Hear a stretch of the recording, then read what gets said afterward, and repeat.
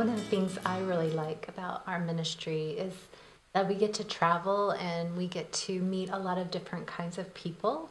And we get to just hear what's going on in their lives and what they're struggling with, what their victories are. And we get to speak into their lives, encourage them from where they're at. And we meet all different kinds of people who have different life experiences. And it's a honor, it's a privilege really to be able to kind of walk beside them as they go through their day-to-day lives and challenges and joys.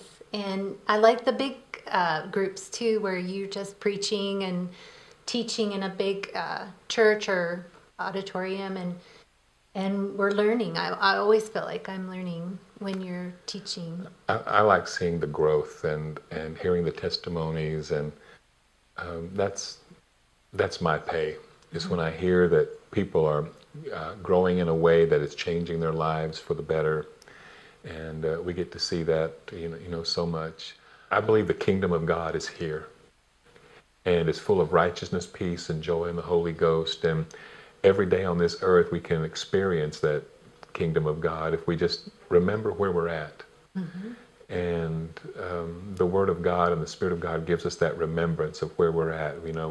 When you face things in this world that aren't very pretty, you can stop and remember where you're at. That's what the Lord has taught me. And remember that I'm in the place where there's perfect joy and there's perfect love, and God loves me and God cares for me, and God ultimately is caring and taking care of me. And really, you can have the hardest circumstance, most difficult thing you're going through, and in a moment, remember, and it all switches, and your heart becomes full, and your what you're speaking about becomes positive. It's like you said, remembering where you're at in the kingdom of God, which in the midst of being in this world. It's having a kingdom mindset and a now God mindset, because when you're aware of that, then you'll find yourself walking in love and joy and peace and all the fruit of the Spirit. And really, if you have the fruit of the Spirit in your life, that's a heavenly experience, and it really doesn't get much better than that. That love of God is perfection. And we know the Word of God says that if we know the love of Christ, if we know the depth of it and the far-reaching of the love of Christ, then we're filled with all the fullness of God. Mm-hmm. And that's something that God has given me insight and experience to. That was the name of your first book. The name of my first book was Fullness, Living Beyond Revivals and Outpourings, because you don't have to go for it anymore. You don't have to try to get something extra anymore. You don't have to try to become something that you want to be, because you already are something. You don't have to try to attain anything, because really you already have it in Jesus. And that's what we carry. That's what we carry. That's what our books are about. That's what our voice is that kind of encouragement and information, so that people can walk in the now Word of God in this place of fullness in their lives. Because when people are fulfilled, really so many of the issues of life and society issues and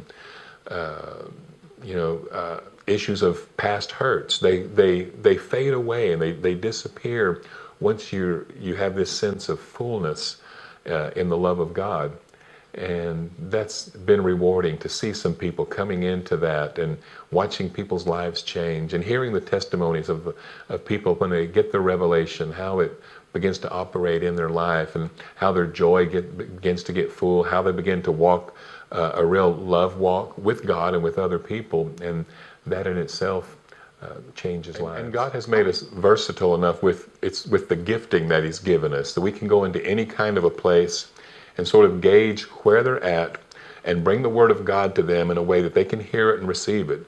We don't get rejected much in the places that we go. People hear us, on their level, where they're at. And that's the heart of the Father. He's so good. He's not trying to blow people away, and he's not even trying to change doctrine so much. Or shame people into thinking differently. Yeah, he's not into pressuring and condemning and shaming. And God knows why they are the way that they are. He knows their issues and He knows their sins. And He also knows that the way to get rid of all those things in people's lives is by the power of his love for them. And so it's really been a blessing that he's brought us to a place in our lives where we can somewhat point to that love of God and explain that love of God, but also demonstrate that love of God. And, I'm so happy at times when I realize, you know what, God has loved me in such a way that it has changed me to where people don't make me angry anymore by their actions. I have this love for them because of what God has done in me. And it's a beautiful thing to see. And the way that love of God changed my heart is the same thing that's happening in other people's hearts. And they don't have to be of any certain denomination or have to have a certain belief system to have that. God's not so interested in correct doctrine per se. He's interested in loving the people and healing the hearts. Yeah, that's what Jesus was all about, the heart of the people. So, yeah. He was into people more than anything. He wasn't into religion. He wasn't into really just debating doctrine for doctrine's sake. He was into loving the people with the truth about who the Father was. And we're blessed that we're able to really to carry on and carry out that ministry and to see the fruit of it.